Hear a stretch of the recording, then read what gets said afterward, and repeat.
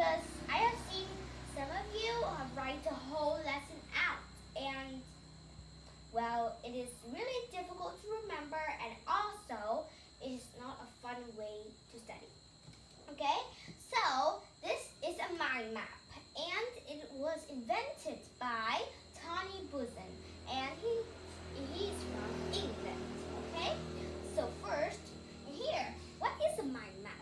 A mind map is a method which you can make notes, take notes, and also it helps your brain and instead of get in the way. Okay? So mind maps, which is a really fun way, and it's also help you to draw better. Well, I have drawn lots of things in my mind maps, as you can see. Okay?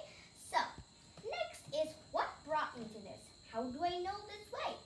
Well, at first I write, just like I've said before, but after that I don't remember anything.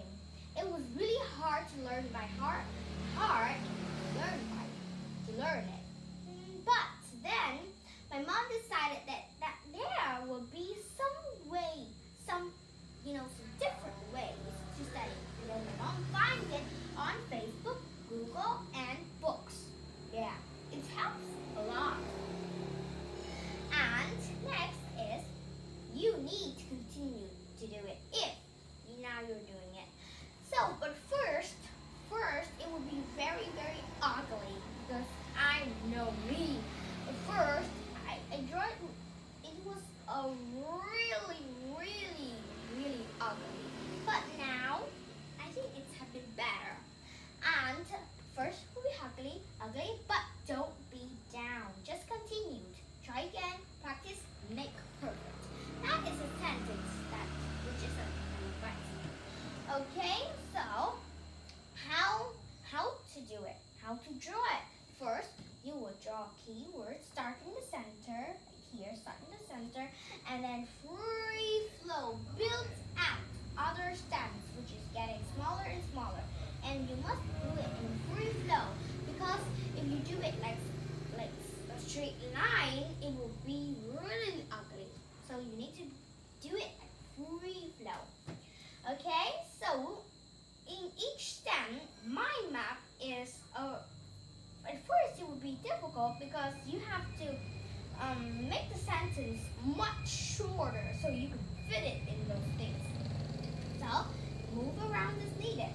Don't need to do like here, here, here. Just move around.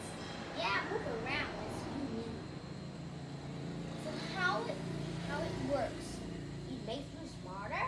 And at first you write in one branch, and then later you think of something and add it to it. But if you if you write the whole lesson out, you won't be able to add it because you are writing in ink. So you won't be able to erase all of it because ink cannot erase. So it will make your page ugly. But if you draw mind map, you will still add it here, right? Okay? So next is how good is mind map? So mind map, it helps my brain as I am doing, and we know how to organize it, and it is easy to explain to others. Now this is a mind map, and it's easy to explain to you.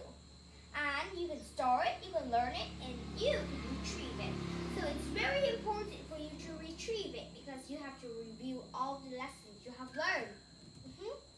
So it helps us a lot. We can write faster, like, oh my God, what have the teacher said? What have she said? Or what have he said? That you cannot listen really, sometimes some of you write really slow, and then you just can get confused that what does he say? What does she say? But if you do mind map, it will be much shorter. Okay? So here. So it's only need one page. If you draw the whole, if you write the whole lesson down in letters, it will take sometimes three or four pages. But mind map only one page. Okay? So now I'm going to introduce you about my mind maps. Okay? So here are my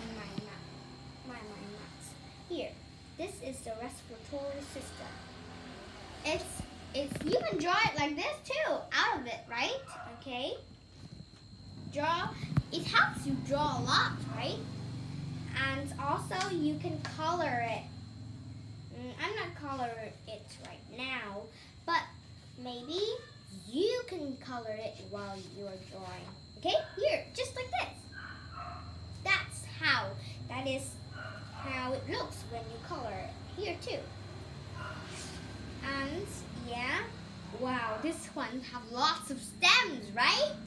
And also you can learn how to draw. Okay? Well, this is an old book, but I have a second one.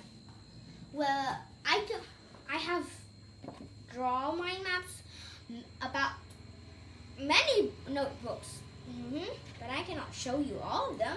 Just to show you two. Okay? Here. Some have only 4 stems, but some have lots of them. Wait a second. Here, look. As you can see. Okay? These are the ones I have not colored yet. Oh, this is my fave. I have talked about this topic, right? Okay, so here's the other one. Well, there are lots of them. There are lots of ways you can create mind maps. Just follow your brain. There are lots of ways, like you can free float or you can do anything you like. Okay? So that is all about mind mapping. Want to learn better? Start using mind mapping. Okay? That is all about mind map. And thank you for your listening. And I hope you guys, when you have a presentation, you draw mind